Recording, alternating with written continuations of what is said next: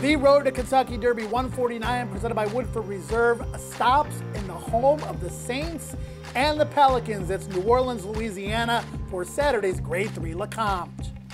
Joe Christopher and Scott Shapiro. Scott, and last year Epicenter dominated the stakes races here at the Fairgrounds, except one, the Lecomte. He was upset that day by 28-1 shot Call Me Midnight, trained by Keith DeSormo, ridden by James Graham. They've got another long shot in this one. They sure do. That horse came from well off the pace to get the job done. That's not going to be the case if Confidence Game does get to the wire first in this year's Lecomte, but I give him a bigger chance than the morning line suggests, Joe. He's just 2 for 5, but he's had some excuses, and when he's not had excuses, he's been dominant. Pedigree is very interesting. Not only is he by Candy Ride, he's out of the Bernardini mare of Belouissant, who is a half to the legendary Zenyatta. I have to admit, Joe, when I saw the sales price of $25,000, I was leery on whether this colt could run. But he's proven to me that he's serious. He's going to get the right trip. I think he could be on the lead, but I expect him probably to sit just off of Echo again. I like his chances at 8-1 on the line. No trainer finds bargains better than Keith DeSormo. 25,000 Confidence Game